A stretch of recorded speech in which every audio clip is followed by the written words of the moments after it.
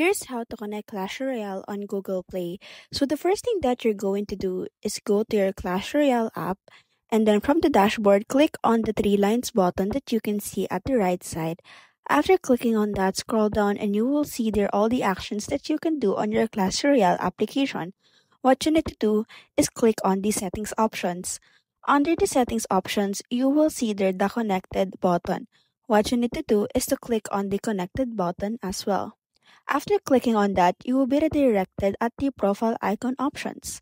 Beside the profile icon options, click on the gear symbol that you can see at the right side as well. After clicking on that, you will be redirected at the account settings. Scroll down until you see there the email. Click on change email and sign it is to the Google Play email that you have. And there you have it. You have successfully connected your Google Play email to your Clash Royale application game app.